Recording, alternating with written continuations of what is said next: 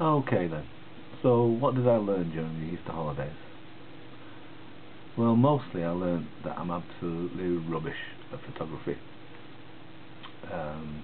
We were off for 2 weeks, and the first Saturday I met my friend Michael Palmer, who's a professional photographer. So he has all the equipment, he has big cameras, big lenses, that kind of thing.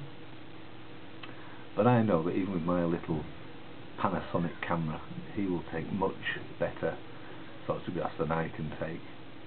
I mean, it's a nice little camera, Lumix, Leica lens and all that, but he's just better than I am. You know, whatever I do, even if I set everything right, you know, I try and get a bit of, I don't know, getting the layout right, getting some perspective in pictures and try and do arty-farty things, but I'm just hopeless at it.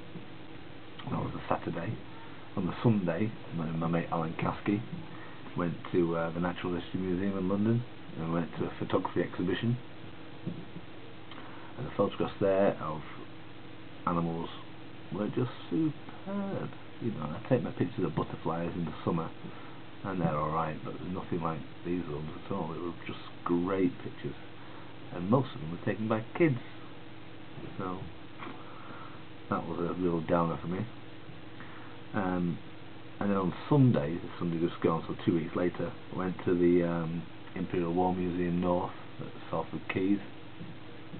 I went to the Don McCullen exhibition there, and his photographs are just out of this world, you know. Okay, professional photography again, been doing a lot of years, but you know, you just think any one of those photographs, I just think I'd just do anything if it helps to be mine, you know, to say I did that, I'd be very proud of it.